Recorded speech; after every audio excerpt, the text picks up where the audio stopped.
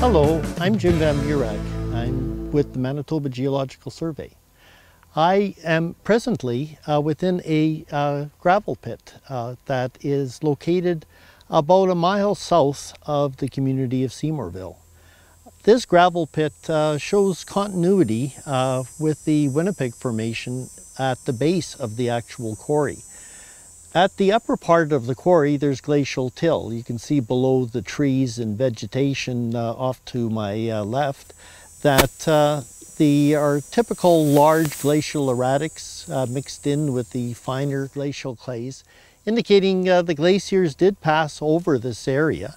And they managed to leave the Winnipeg essentially a sandstone, but it is also with a bit of clay, as you can tell by the darker bluish green area up at the top there. There is some Winnipeg Formation clay present at this particular site.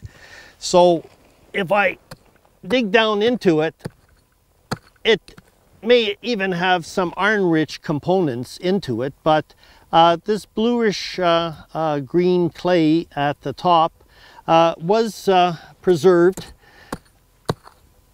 even after the glaciers passed over the top. So all I can really feel here that has happened is that maybe the ground was so totally frozen that it behaved like a separate chunk of ice, and the glaciers then could slide right over the top of this frozen portion.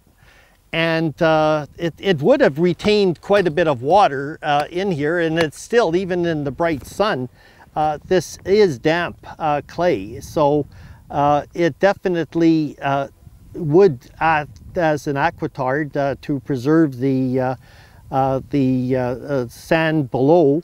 And so maybe that's how this survived, was partially due to this clay-rich material at the top of the Winnipeg. If we move slightly lower down this outcrop and dig into it, similar to other places about a mile to the north of here, sand behaves almost like rock to some extent, but when you dig into it, it tends to crumble and fall apart. Now, let's see, this still may be the clay-rich zone near the top. And, oh, okay, this was a nodule. It's totally surrounded by a different kind of clay, and there appears to be unconsolidated sand on the inside. What I can do is put some acid on this and just see if by chance it fizzes. It shouldn't, but sometimes you get surprised when you go through this test. So let's see what happens when we put some acid on there. Nope, there's absolutely no fizz. It is totally dead. It's definitely not cemented by calcium carbonate. Let's move a little bit further down and see if we can get out of the clay material and into a sand. Again, it's behaving like a more solid material. There's a lot of iron-rich material in here.